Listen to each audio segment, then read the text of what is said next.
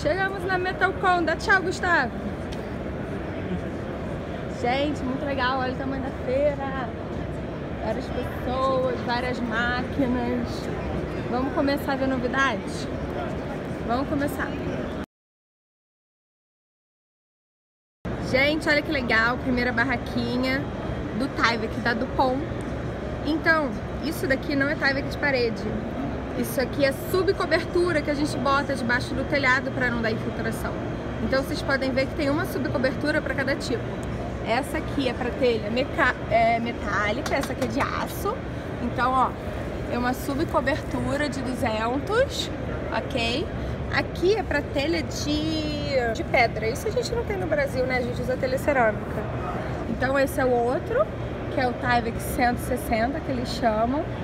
E esse aqui é para telha shingle, que a gente vê que o pessoal aqui no Brasil chama de subcobertura.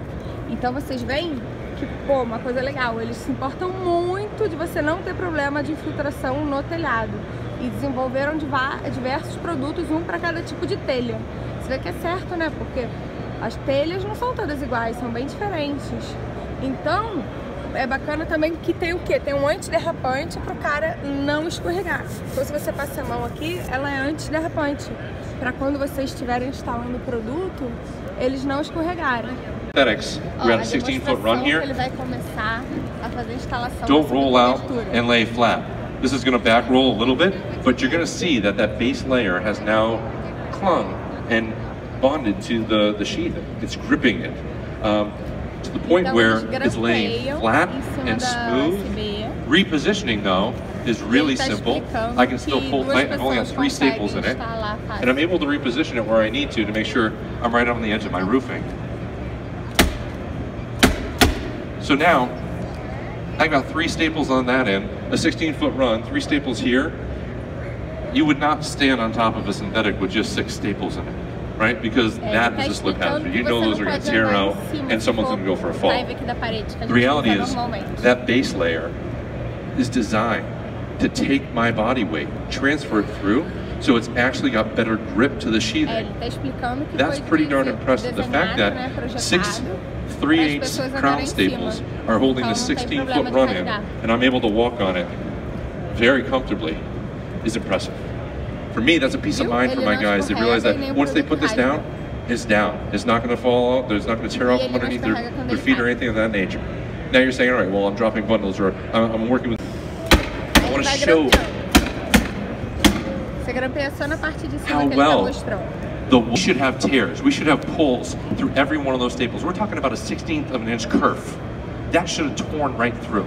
You're going to be able to walk on this afterwards, you're going to be able to see it and realize that there's no holes. You can't even see sheathing through that, which means that I have not done any damage to the waterproofing of this product. I have no opportunity for a leak there because of how strong that product is. But now, when you're walking on it, when you're working on it, again, is that peace of mind for your installer knowing that, hey, this product's solid. Then you see the top layer, right, which is the embossing. So again, cross-training is really easy for our employees. It's easy to use, easy to understand. You're going to see on the horizontal, there's dotted lines that are 1 inch apart. So now we chalk lines all the time on our roofs. If you're in a northern climate where you have ice and snow and everything else, you're going to use a peel and stick to do that transition. But if you're in Arizona, you don't have to worry about that. So we show a sidewall. Make sure you go up those sidewalls 8 inches, just like you would with your ice and water. Right away saying, well, go to the warehouse, grab the Protect because we're not going to use this other stuff they sell. Again, it's the little things that matter, right? So most synthetics, you have a label and they dual purpose. That channeling allows the water to flow and release off the roof line. Anything that stays on top beads up, you can see it, but it's wet. Who would ever stand on a wet synthetic? Never mind jump on it. The reality is, at the end of the day, if it starts raining, my team's not stopping, dropping, rolling, going to get tarps and furring strips and everything else to make sure that that house and that client is protected. We just continue putting. Agora ele tá You get jogando on your shoes sujeira. around the work site. You come up the ladder. The first 6 feet around the ladder is where we find a dirt hazard most commonly, and it's because it's coming off of your feet. So we'll grind this right in there, but you're going to see that the fibers in that top embossing actually grip the dirt, and it grips the sole of my shoe. So then it's no longer a hazard. Now common sense kicks in. You know, if you see dirt, you're not going to step on it. But what's the chance where you don't see it because you're working, you're doing something else, and then all of a sudden you're on top of it? This ProTech gives us the time to react to that because we're not slipping, we're not falling.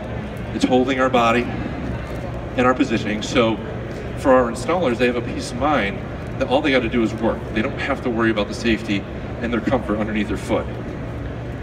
So we do a lot of custom roofs for other builders, and working with other builders is always fun. I'll get a phone call saying, hey Walt, our roof is going to be ready for you Wednesday. I know that means ground staples holding that down. Most synthetic manufacturers require cap staples. You all know that cap staples do not work with metal roofing. It will telegraph through that roof afterwards. It's the worst thing in the world. DuPont says, hey, you know what, depending on how long you're going to leave it open, we recommend cap stapling, but, and we started drywalling before I ever put a tile down, and it never leaked. Protegendo 3 o telhado, ou months. It was impressive. Você pode deixar a casa sem telhado, só com a subcobertura, né, com a Minimum order on the logo is going to be não chove dentro da construção. Andrew, can you? Teve cliente dele que ficou Yeah, that's 3 going to be a meses Keenan question, demorando or para Carrie escolher question, I qual should telha say. usar.